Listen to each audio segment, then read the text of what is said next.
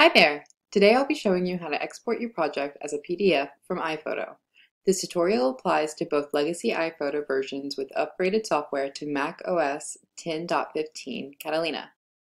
Complete your project in iPhoto as edits can't be made to the exported PDF.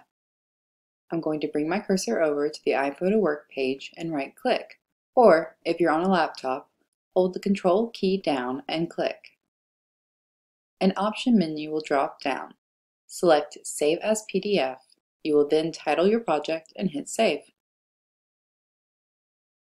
After the file is saved, I would suggest double-checking the PDF file to make sure that everything is in the proper order before uploading to PrestoPhoto.